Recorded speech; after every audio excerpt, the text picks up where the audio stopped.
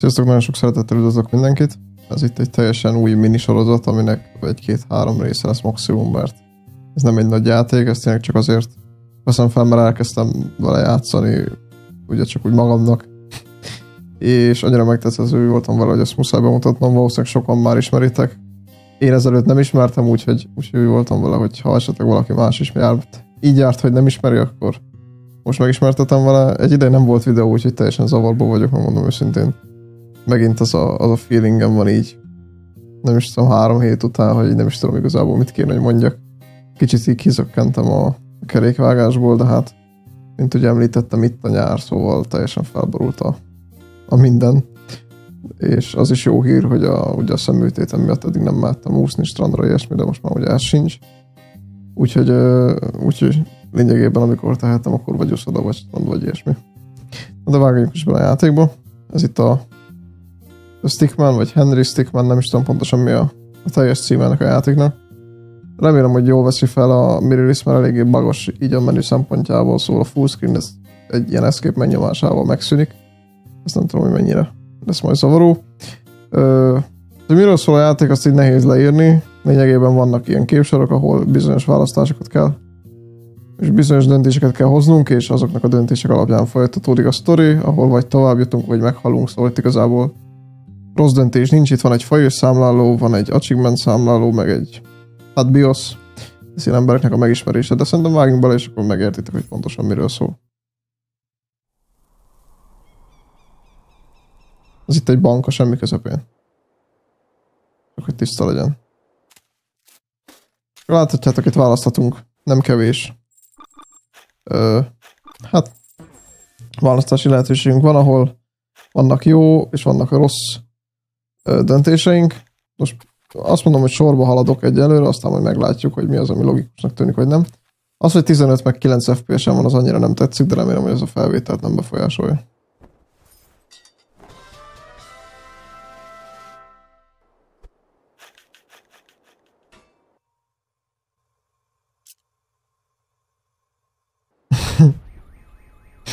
Ez nekem annyira nem meglepő már, mint ez az első 1 vagy 2 prológus, nem annyira, mert hogy ezeket már én láttam, az biztos, hogy adok rá hangot, mert így első körben feltűnt, hogy nem a világ leghangosabbja. A zene az nagyon hangos volt, viszont maga a játék az nem tűnik annak. Na jó, próbáljuk meg újra.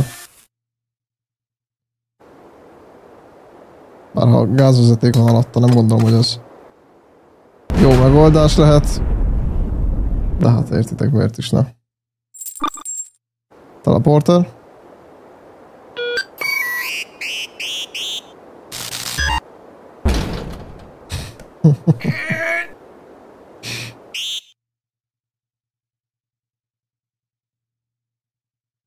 Hát itt ugye azt írja, hogy ez egy kezdetleges technológia, biztos, hogy később jobb lesz. Laser. És itt előre szólok, hogy sosem az történik, amire számítanánk.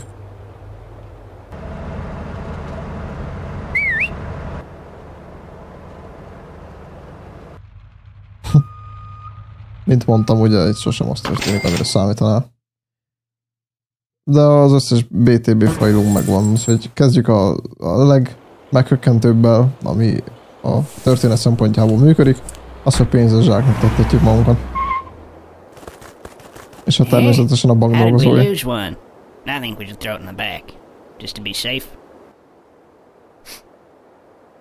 Tehát, hogy... You ever wonder why there's a bank out here?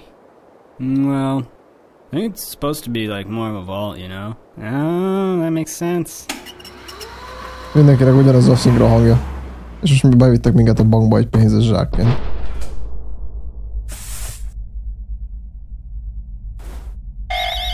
Ahol természetesen ugye úgy vannak. Vannak biztonsági technikák. Jó, megvan minden. Minden, ami csak lehetett, végül is megyünk tovább. És meg kell szöknünk a börtönből. Oh, you. You're free to go. Not really, but you've got a package. Don't get your hopes up. We've already checked it for anything useful, haven't we, Dave? What? Yeah. Of course I checked it. I mean, if I didn't check it, I'd lose my job, and I don't want to lose my job. Itt ugye azt hazudja, hogy meglett.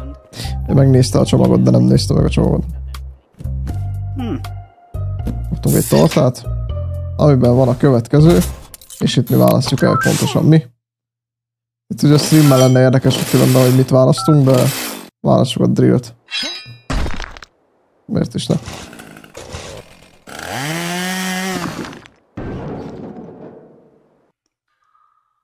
Oké, bejuthatunk a WC-be. Ahol választjuk a feszítővasat. Whoa,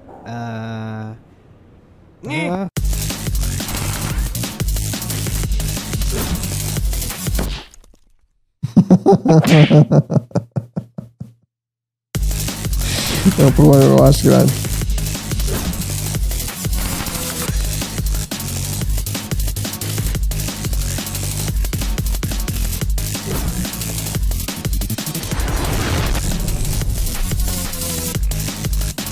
Oké.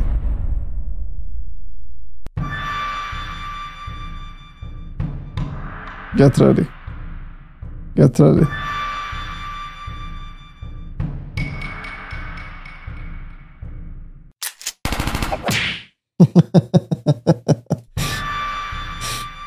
Próbálj meg újra, olyan gyors volt, hogy nem tudtam kattintani. Nem mint egyébként valami változna.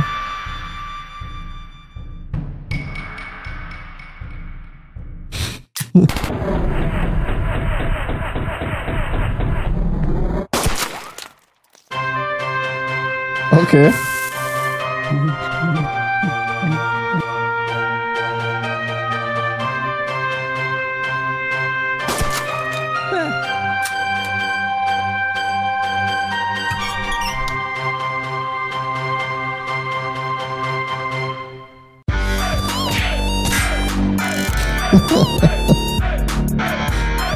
Ennyi srácok.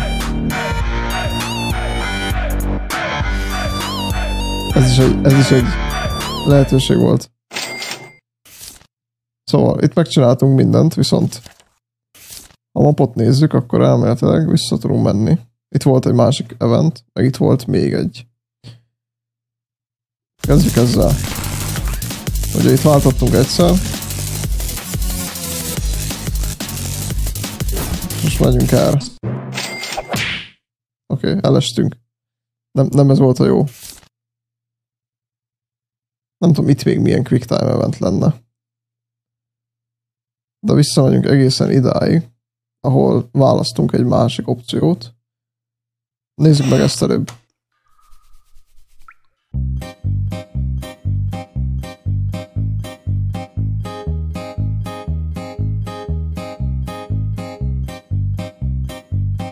Oké.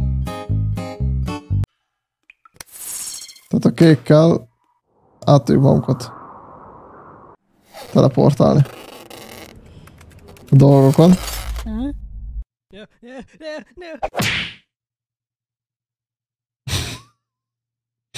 Ami ugye szintén nem működött.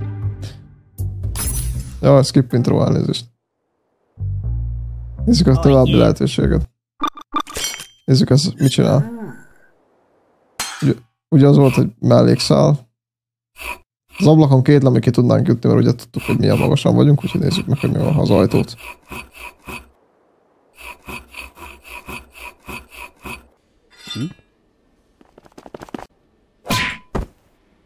Oké. Quick time eventeken túl vagyunk. Hey, he's escaping. Oké, tehát beszaroltunk egy valamilyen mosdószerűségbe, ez egy takarítókamra. Én választom a széket. Menjünk jobbra. Jobbkész szabály. Oké, fenn vagyunk a tetőn. Ahol van egy doboz. Próbáljuk meg az ejtörnyén.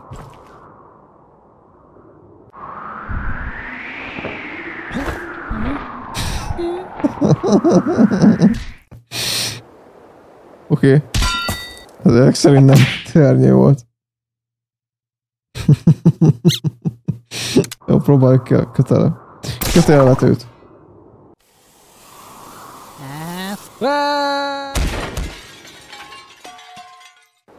Túl forró lett, de túléltük.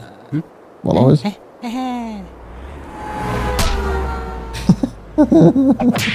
Vagy nem. Jó, akkor ezt én hagynám utoljára. Most már csak azért is. Bár ahogy ismerjük a játékot most már.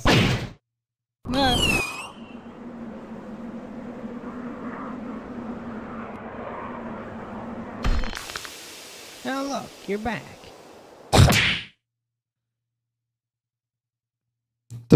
Több óra mi ezt jetpack képzést kellene kapjunk, mielőtt használunk egyet. Jó, hát akkor ezek szerint a WC pumpa lesz a megfelelő.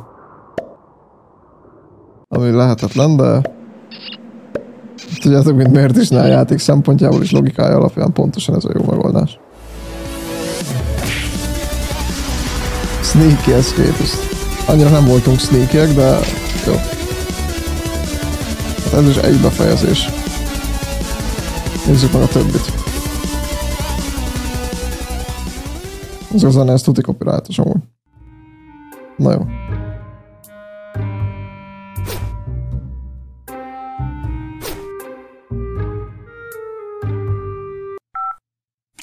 Tehát ezt néztük, viszont itt még van az, hogy az ablakon próbálom meg kivenni. Olyan most látom, hogy nem a világ legjobb megoldása, de próbáljuk meg.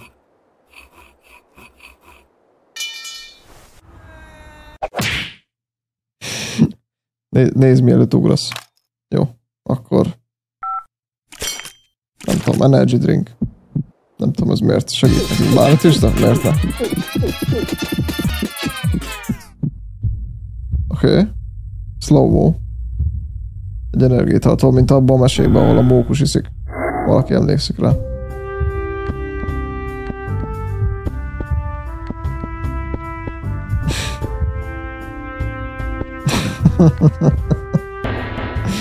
Avagy a Flash sorozat.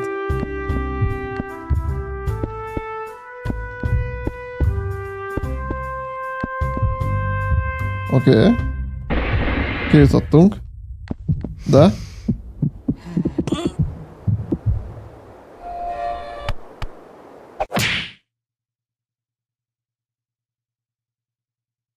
Aha. Szóval az energiaitalnak a mellékhatásai. Fejfájás, megemelkedett pulzus, stroke vagy szívroham. Oké. Rocket launcher, kétlem, de próbáljuk meg.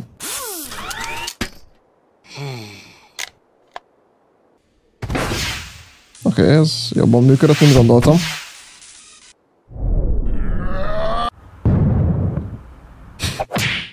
Vagy nem. Ó, telefon.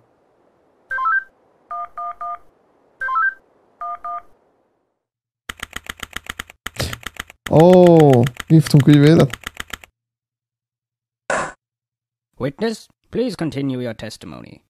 Okay. I was riding alongside my partner in the armored van, when suddenly she spotted a bag on the side of the road. We got out and eventually decided to throw the bag in with the others. We didn't know there was someone hiding in there. Objection!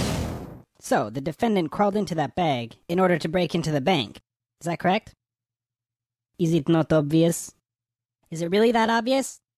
I have proof that the defendant didn't hide himself in that bag. Well then, what are you waiting for? Present this evidence already. Szóval most ugye azt mondta az, aki vezette a furgont, hogy direkt azért zsákoltuk be magunkat, hogy betörjünk a bankba, és akkor most ugye az ügyvédünk azt mondja, hogy ez nem feltétlenül igaz. És most be kell mutatnunk a bizonyítékot, ami ebbe segít. Nem tudom. Próbáljuk meg ezt. Oké, adjuk be ezt. What is this? It's evidence. And how exactly does this prove anything? Well, I was just kidding. Let me try. This is no time for jokes. I see no reason to further prolong this trial. I find the defendant, Henry Stickmin, guilty. Oké, tehát nem nyert, lecsuktak minket. Akkor mutassuk be a zsákot. Itt ugye azt mondja, hogy be volt kötözve kívülről, tehát ugye oda az lesz a védekezésünk, hogy nem tudtuk magunknak bekötözni. Is that the bag the defendant hid in? Yes, but there's one thing that's been bothering me. If the defendant really was hiding in this bag, then how did he tie the knot from the outside of the bag? Okay. What? If he was inside the bag, it'd be impossible for him to tie that knot on the outside. But then, how did he do it? It's simple. He didn't. What are you saying? I'm saying my client wasn't hiding in that bag at all. He was stuffed in there.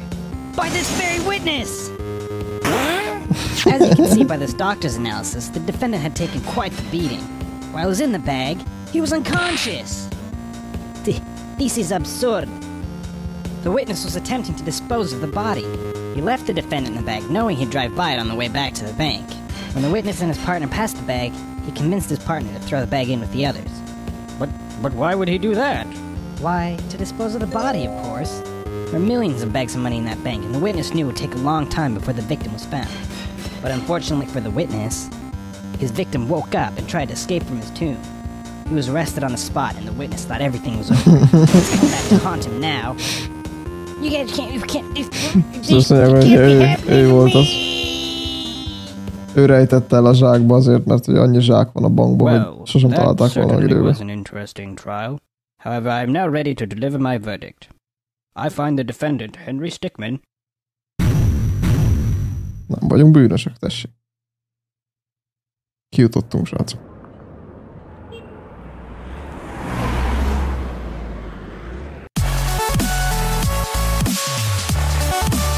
Lawyer it up. Ennyi, srácok. Meg is van. Ez is egy lehetséges kiút volt. Ending 3/3 megvan, viszont a failok száma még nincs meg teljesen, úgyhogy nézzük meg mi az, ami még.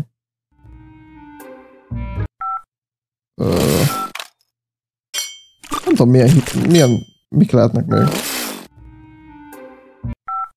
Map. Hol van, ahol még itt lehet? 3/4-et nem próbáltunk ki. Itt nem tudom mi van, ha elrontjuk, lehet, hogy az még egy befejezés. Oké. Ez volt egy, és azt hiszem volt még egy. És akkor elfelejtek itt klikkelni, akkor hátha. Oké, nézzük. Megvan mind a kettő, igen. Itt volt még lehetőségünk. Gránátosra. Yo, check yourself! What the? Oké. És itt volt még egy az, hogy jobbra mentünk le utóbb, most menjünk balra.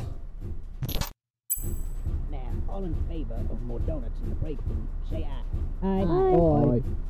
Nay. Shut up, janitor. You don't count.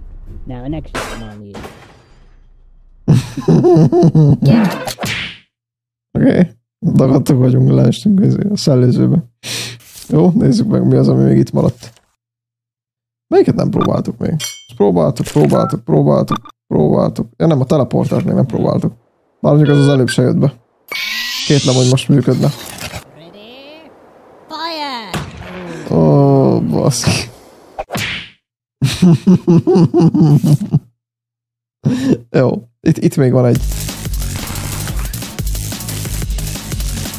Ha nem nyomunk semmit. Az lesz, ha nem nyomunk semmit.